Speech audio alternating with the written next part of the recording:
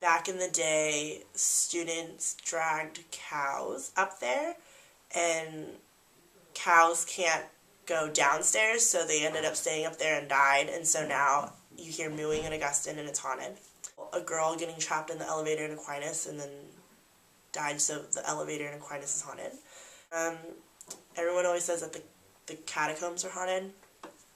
Then there's this really interesting story about the Lefevre Theater and a girl that was on her way to a show at St. Mary's unfortunately got in a car accident on Ream.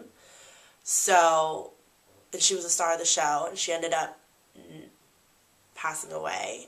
But somehow everyone who went to the show that night still said that the show went on, and she was there. But the only person who actually knew she passed away was the director of the show. So then after, when people found out she passed away, it was kind of like a spook. Like, was she there or not? And it's always a little freaky.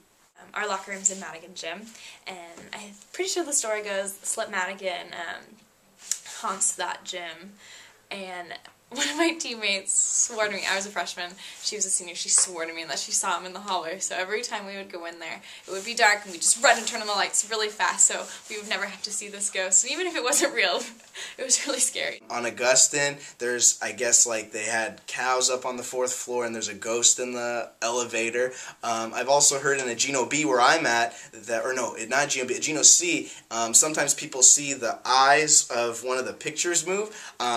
I haven't seen any of it. It really, sometimes in my hall the lights flicker, but I don't really know too many other stories, but those are the ones I've heard. I don't believe any of them, but they're always funny to listen to.